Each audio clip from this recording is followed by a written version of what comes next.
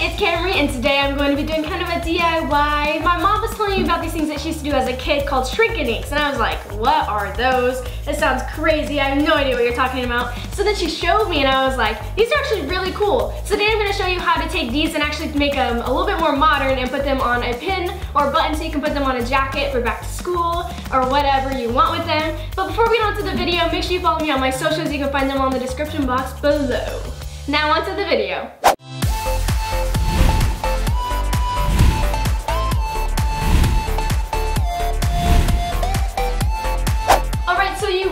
Shrink film. You can find this on Amazon or in any craft store. There should be some, and there are lots of different brands, so make sure that you follow the instructions for whatever brand paper that you get, because they have different like prepping instructions and designing instructions and baking instructions.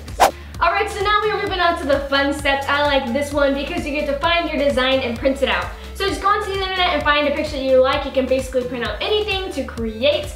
And make sure that you make it smaller. So you can see in this one I picked a dog emoji. And you want to make it about 3 inches because a picture this size will come out about this size on your pin. And if you don't know how to do this, just go look it up on Google or YouTube. I'm sure there are lots of tutorials on how to. Alright, so now we're moving on to the tracing. So I have my trusty black Sharpie right here. And since my paper is see-through, I'm going to just lay it on top. But if it's white, you might want to hold it up to the window so that you can see the image behind it. So you want to put as many as you can on one paper. So probably just move it over to the side a little bit so you can fit another picture right there or below it.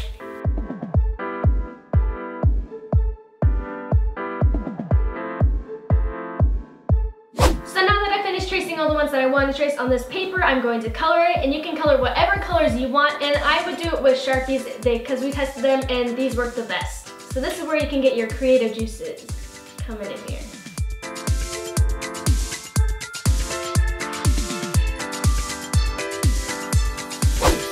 Alright, so now that I finished coloring, I'm just going to go back in and fill in some of the places where the black marker is that I missed.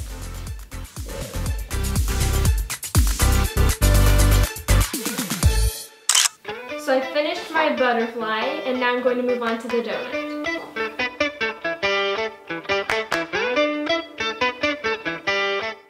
So after you're done coloring your image, make sure you go back with the black Sharpie and re-outline everything because the edges get a little bit messy when you color them.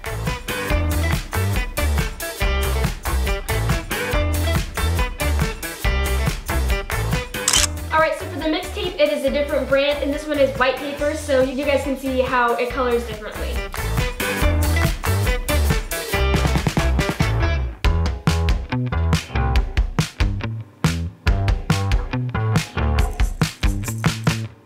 Alright, so now you're going to use your first grade cutting skills, and you're going to cut out your designs right on the border. So you don't want to cut on the inside of the border, just like right outside of it.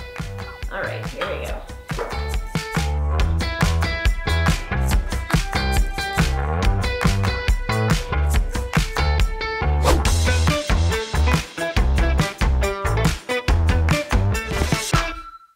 Alright, so now you will need your cooking pan lined with some wax paper. And then you're just going to stick your designs onto the pan.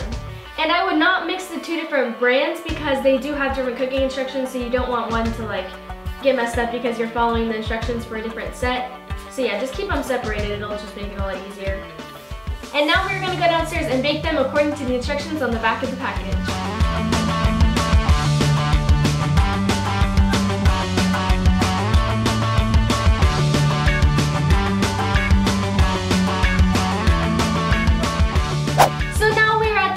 Step, and you will need some pin tie tacks. You can find these on Amazon or another craft store, and you also need a glue gun.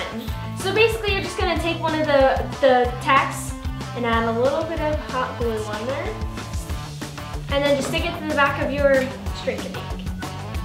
Just like this. And voila, you have your pin. Thank you guys so much for watching this video. I hope you enjoy your Shrinky Dinks. As you can see, I put one of mine on my hat.